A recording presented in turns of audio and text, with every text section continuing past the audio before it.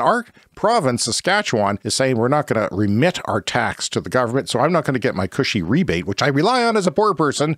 Big fat check comes to James as if I drive 2 SUVs and don't have solar on my roof. I go all laughing all the way to the bank. Yeah, well, the good news is that now that the provincial government has decided to break the law by not submitting the federal carbon tax, that it's it's the purge. We can do whatever we want now. Well, that's just it, Brian. If it is the purge, I'm not ready. I've got to go to Cabela's and get some crossbows or something because I don't want to be unarmed during the purge. But apparently the premier breaks the law, and he is literally breaking the law.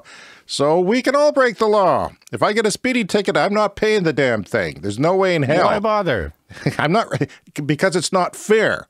That's what he said. Yeah. If it's not fair, you don't pay. So I'm not going to pay. And you know what?